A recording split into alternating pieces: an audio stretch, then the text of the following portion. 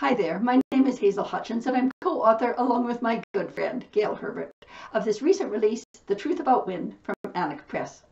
Usually when I introduce a new story, I enjoy talking about where I got the idea from, but in this case it almost makes me feel uncomfortable because Gail and I had to talk about the times in the past when maybe we had not quite told the truth in the manner that we probably should have.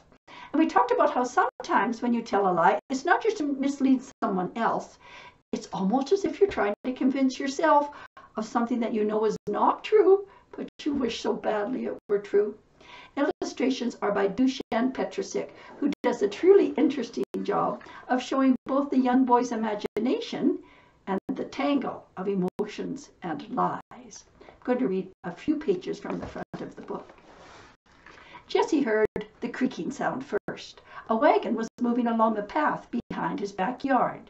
Shapes flickered beyond the boards. A man, a little girl, someone even smaller in a wagon, and then way down at the bottom, one small dark shape that stayed behind on the grass long after the wagon had gone. Jesse peered between the boards. I love this picture. Looking brightly back at him was a horse. A horse the color of a crow's wing, so shiny and black, and no one was in sight. Jesse coaxed the horse with bits of clover and dandelion to the safety of his own backyard. He built it a special stable beside the shed. When Mother came, she said, "My, what a fine fellow that horse is, Jesse. Where did he come from?" "From Grandmama," said Jesse, "and he is the fastest horse in the world, so I have named him Wind." Jesse and Wind have ever so much fun together. Jesse grows to like and then love the toy horse. But he also has to tell one or two more lies. Here he is calling, "Other Grandma," when they're playing in the bathtub.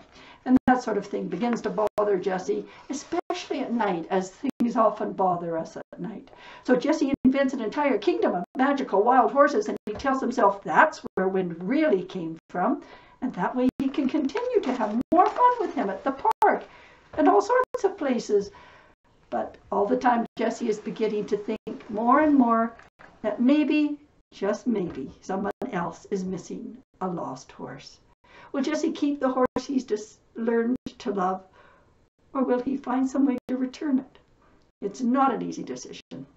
The book is called The Truth About Wind from Anik Press. Thank you for listening.